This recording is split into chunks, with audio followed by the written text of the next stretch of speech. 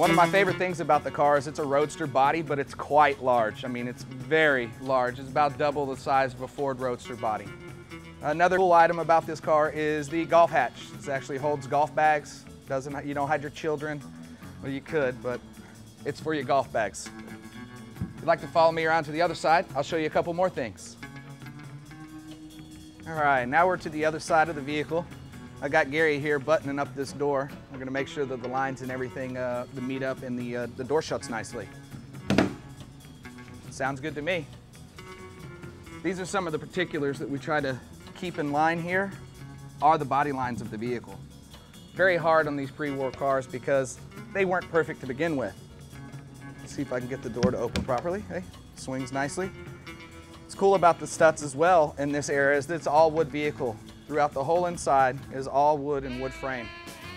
They actually take the sheet metal here and they hand beat it into submission with hammers and dollies to get over the framework of the car.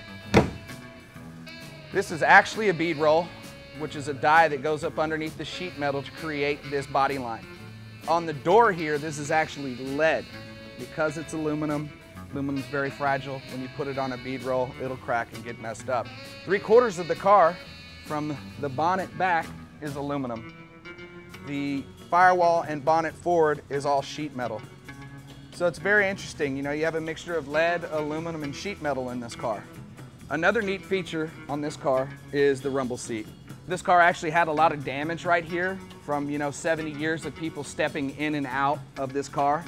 So we did an extensive amount of work here restructuring this area. But a rumble seat or a mother-in-law seat, what it is, it's a couch in the wind. We have a couple other projects we'd like to take a look at, so stay tuned and we'll be back.